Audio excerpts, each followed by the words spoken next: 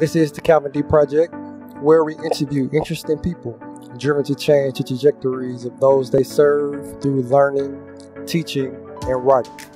I want to thank you for being here. We're pleased to welcome Kojo Dave out of Ottawa, Canada.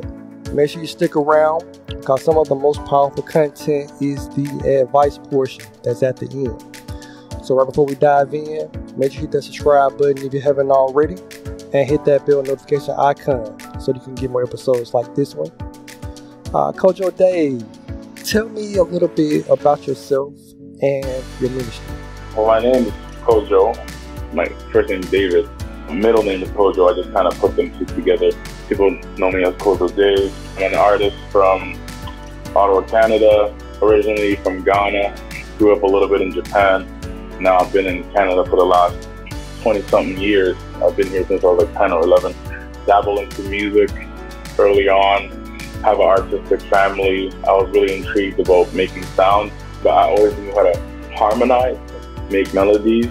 Like most people, I made secular music, quote unquote, or music that wasn't necessarily speaking about God or the faith, the things that I believe in. And then I told myself that like I'm just gonna start making music for God, and here we are. I think 2017 or so, and then I released my first single in 2018 under the gospel skies. Yeah, here we are. Many of the artists that I've been able to interview come from a family of artists and musicians. Yeah, our parents threw us in piano in Japan from an early age. I was taking piano lessons from the age of 4 all the way until 9, and my older brother as well, who's 2 years older than me. My mom sang in the church, and my dad is a guitarist. I was always surrounded by that, and my younger brother started to pick up the piano once we moved to Canada. He's a concert pianist by profession, like that's what he does, classical piano. And so yeah, I definitely grew up with music all around. I mean, I was in the youth choir and in church choir, backing up at the church and whatnot. I would kind of freestyle or write songs for myself using like a tape recorder back then. And then when I started learning about how to utilize like an actual mic equipment and starting to get better with it, it intrigued me more to create like better quality music, and that's when I started to like really try to make music. But I guess not necessarily just music, but anything in the arts. Like I draw, I design. Him and my brothers, we're very much a hands-on family, and it's just kind of been the way it has been since I was young. I noticed in many of your covers that you have really neat designs. Is that something that you do on your own? Some of the covers that I've actually released, like for the singles or albums, I've actually created on my own for sure. But a lot of the recent ones, I definitely try and collaborate with actual graphic designers and artists who are more equipped and better than me at doing it. It's all about collaboration, to be honest. I feel like the art is like a package, so it's not just the quality of the music. It's about what you do in the midst of, I guess, the brainstorm of like releasing it, as well as the cover art, the story behind the art, how it correlates to the sound. It's a whole package. So yeah, design is very, very important. How would you describe your style as an artist? When I started, I think I was rapping more. I personally think I can spit. I started creating some more melodies and harmonies. So it's not necessarily like, people say singer. I mean, I can sing, but I'm not really a singer. Like I just know how to make stuff that sound good. So it's kind of like a halfway between like singing and rapping. It's like saying words in a melodic way and mixing the vocals in a certain way for the audience and for my own ears as well. So, and I feel like I fit into some people say Afro gospel, because I've been doing a lot of like Afrobeat type of songs these days. I have some like some grime, some UK style beats on some of my songs as well. So I'm definitely on the alternative side. I feel like I kind of interweave between different genres. What would you say was your first big break as an artist? I feel like I'm still on that journey, to be honest. But I felt that, when Blessed Music reached out to me, I think in 2018, when I released a song on SoundCloud, that I felt was good for me, and it would hopefully be a blessing to anybody who listened. But that was just when I was getting started. Tech creator of Bless messaged me and said, hey, like, this song is super dope. I would love to put it up on the page. And I was like, oh, wow. And I checked on the subscriber list, and I was like almost 200,000 subscribers. I was like, oh, like, this is legit. Yeah. I really didn't know about Bless then. So that was very humbling. And that might be small to somebody else, but I felt like that was a big deal. Yeah, just being able to do this, it's not my full-time gig, but also like the ability to create an income from it and bless family members and people around me from the gift that I have, I think is super cool. Some artists that I reached out to long ago, like Asha Elia, who, you know, might have not necessarily given me the time of day to listen to some of my sounds, but and then once a few months go and once they recognize, oh, this person's actually good, and then they start saying, you know what, hey, like, we can work, let's connect. Having artists that I never thought would say, yeah, I'm down to do a feature with you, do a song with me, is extremely humbling. Listening to the song with Jordan May, and I was extremely humbled. Even when I worked with Sarah Natalia, never thought that like I would be able to do a song with the likes of those guys, but you know, God opened doors, and I'm hoping to continue with some more creatives in the field. Yeah, and you mentioned Bless Music. Your song Miracles, featuring Proud Refuge, has over 27,000 views. What was the story behind that collaboration, and what was the inspiration for that song? Me and Proud wanted to do like a song together for a very long time. We just could never really agree on like an instrumental or a beat. I sent him a few beats, I think, a while ago, and he actually really resonated with that one. And he was like, "Yo, like, I want to hop on this." You know, I sent it to him, and he sent me something back. I really resonated, and honestly, the song was just talking about how far we've came, and the fact that we're even in the field that we are, doing what we love to do, is a miracle in itself. That's kind of why I even started the song by going Nairobi to Ghana, PR, like just the fact that, you know, we're both from Africa, but then we're still here doing our thing and spreading our music to the world. So I just felt like it was a good vibe, Afro type of song that we had to drop, and I was blessed enough for Tess to be able to feature it on the Blessed stage. How do you determine, as far as collaborations go, how do you determine if a project is a good fit? Yeah, that's a good question. I think obviously it's relationship. So, you know, a lot of people reach out to me to say, I want to do a song and whatnot, but I don't know them. And so I feel like getting to know somebody on a personal level is a lot better than just reaching out and shooting your shot. But there's also a balance. Like, I use wisdom in a sense where we know certain people who are doing well, or they actually sound good. Like, if your music sounds good, I don't care if you have 0 followers or you don't have any accolades or whatever the case is. If your music sounds good, and I in my head say, you know what, like, this song sounds dope, this person is going somewhere. Maybe not today, maybe not tomorrow, but definitely somewhere. I might just be like, yeah, like we can work something out. Or, you know, if you fully know who it is, you've been wanting to work with them, and they reach out to you, like, usually that process is a lot easier than new artists who are just reaching out to kind of get work done. And obviously when we started out, like, everything was done free. It was like, you know, we both get exposure, but even in the gospel or Christian scene, I guess, like, it's still important to know your worth and know that this is what you do. It's a job. And so to add your price to it. And so artists and management who also respect your feature prices, your appearance prices, or your performance prices, and etc. That also goes a long way. When a lot of people approach me and say, oh, like, we can just release it together and, you know, we both get exposure, like, I'm not really about that anymore, unfortunately. You have a nice catalog of music. Thank you. And I'm sure all of your songs minister to you. Which of your songs do people ask you to perform the most? In the shows that I've done, people always want me to do Book of Life, and they also want me to do, like, Fear of God. I'm looking forward to more shows. I have some more songs that I would definitely like to perform, like The Veil, like 10 p.m. in Calgary with Reggie, and a few tracks off of Fission as well. So yeah, I feel like I'm always making music, so sometimes it's like, I want to do some different songs, but definitely the popular ones for sure are, like Book of Life, Fear of God. I think those two are really big for me. And you mentioned your album Vision. What can we expect from your album Vision? Well, it's an EP. I think it's a 6-song project. It was just basically there was a reference to Matthew 10:34, where Christ is saying that, like, don't think I came to bring peace, but I came to bring a sword.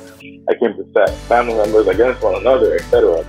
To deny everything else and follow me. Christ is coming to make noise in the world, to shake things up to how things are supposed to be. And that's where I got fission from. Fission or fissure is for the earth to crack, or splitting of rocks, or whatever the case is, to split, to slice. And that was a reference to that scripture. And so, yeah, I think what people can expect is an alternative sound. A lot of people are starting to group me under Afro gospel, but I wanted to try something a little bit more electronic, a little bit more different, but still my subject matter being around the return of the Son and how we need to be leading our lives in order to be prepared and ready anytime, as well as how we need to be living in general. And so, yeah, there's a lot of upbeat songs, there's a lot of songs that are thought-provoking, a lot of songs about heaven and the unseen. If anybody likes any of the things that I just mentioned, for sure, that's what you can look forward to by listening to the project. The Lord has blessed you to go to a lot of places and meet a lot of different people and hear a lot of music. Mm-hmm. What keeps you motivated when times get tough? Obviously God, but my family, my wife, my brothers. There's so many people who are motivated around me that I feel like I'm called to continue to uphold all the potential that God has built in me. I think what keeps me motivated is seeing where we came from, seeing how hard my parents worked to bring us here. And this goes beyond the scope of music. This goes in life in general, to keep going even in tough times. And also, not to sound cliche, but again, if you're planted in God, like, even though you might stray away sometimes, or you might, be discouraged. I've gone through a lot in terms of pains in the body and stuff, too long to kind of explain, but in those difficult times, the only person I can seek after is God. And to know that in the midst of the bad, God is still God. In the midst of the good, God is still God.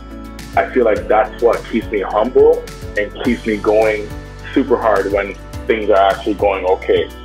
So yeah, and like I was saying earlier too, there's a lot of hardworking people around me. And my older brother is self-employed. My younger brother works hard. My parents immigrants in a new country and have paved the way for us. I have no choice. I believe that it's the calling for every Christian who, has a mind and gifts that God has given to them to utilize it to their full capacity. So I really don't think I'm anywhere near where God has called me to be, but I'm definitely on the way knowing that God is with me. Don't quit the task and assignment. What do those words mean to you? Don't quit the task and assignment. It's fairly self-explanatory, you know what I mean? It just means to keep at it. A word that can summarize that entire statement is persistence. Regardless of how things are going, stay persistent. Somebody told me, and I know it's probably widely known, but the person who's consistent is going to be at a better place than the person who's been given all the talent. Knowing what your assignment is, as long as your steps are being ordered by God, you just gotta go hard at whatever it is that He's told you to do, or that you feel He's told you to do. Be persistent with it without ceasing. Changing gears a little bit, if you were putting together a starting 5 lineup for a concert of independent artists, who's on your starting 5? Independent. So I definitely put No Big Deal. I put Asha in there. I put Jordan May. I put Limo Blaze. And then I put I'm Rescued. Those 5 definitely are very talented people that I definitely look up to and admire their body of work. You also operate in the podcast space. Your podcast, Unusual Vessel. What can you tell us, or what did you want to accomplish with the platform? Well, Unusual Vessel is honestly my podcast of just sharing any knowledge that I feel like I've come across, or just being vulnerable, being realistic a lot of people know me for who I am now, but a lot of people also know me for who I used to be and doing nonsense in the world, whatever the case might be, and just being vulnerable in that transition, as well as sharing about what I find interesting, such as, being believers of God, but also being believers of, financial stability, wealth for family, certain struggles of life, whether it be lust of the eyes, flesh, substance use, drugs, whatever the case is. Also family matters, things that, one might go through with their wife or just, it's a space to be vulnerable to the audience and sharing not only my life and steps and things that have happened with me, but also interviewing individuals who are, musicians and utilizing their gifts as well. And so it's I kind of talk about a lot of things, but the name Unusual Vessel just simply means that, like, I'm not the ideal person, but God has stamped me and God has said it's okay for it to be me. And so I am the unusual vessel, just sharing life stories and advice. Yeah, a space to be vulnerable to the audience. And you mentioned the advice. What words of encouragement would you like to give to an aspiring artist? I would say send a lot of messages to people. Like, I know I spoke about artists messaging people and not getting anywhere, but somebody gave me the time of day. You know what I mean? And so I feel like being persistent in your craft, that 10,000 hours rule is literally real. Continue to craft at it. Be content with your work, but also be your biggest critic as well. And yeah, just being consistent. I feel like definitely somebody who's going to work hard and be persistent should see some daylight one day. And then another thing is not to neglect the marketing. As much talent as one has, 7 billion plus people in the world, chances of somebody seeing something similar to what you're delivering from somebody else is very high. So how are you going to set yourself apart? Are you utilizing social media? Are you utilizing in-person circles? Are you going out to churches? Are you going out to venues, requesting shows? Are you messaging YouTubers, influencers, etc. to put your stuff out there? Do something that sets you apart, because just relying on talent in 2022 especially is not enough. What new projects are you working on that you can share with us at this time? I have a slew of singles, probably about 5 to 7, kind of ready to drop. I feel like I've released Book of Life in 2020. I released my first album, The Veil Removed, in 2021. I proceeded to release a 4-song Afrobeats project with Raymas and 24 Elders, released Harvest beginning of this year, and just released Vision. And so my method back then was releasing singles, and I'm slowly getting back to that. So I'm working my way to just start releasing songs as I please. And then whenever the time feels comfortable in 2023, maybe I prepare to drop a project. But for now, it's just back to the music and the videos and yeah.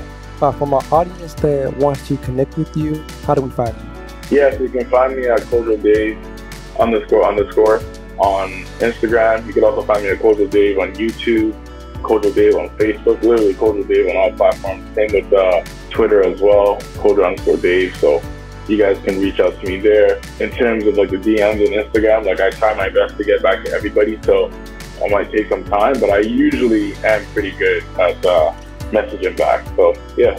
I want to thank you for being a guest on the Calvin D Project podcast this week.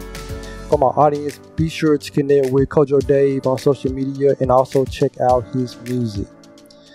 Hit that subscribe button if you haven't already, and hit that bell notification icon so that you get more episodes like this one.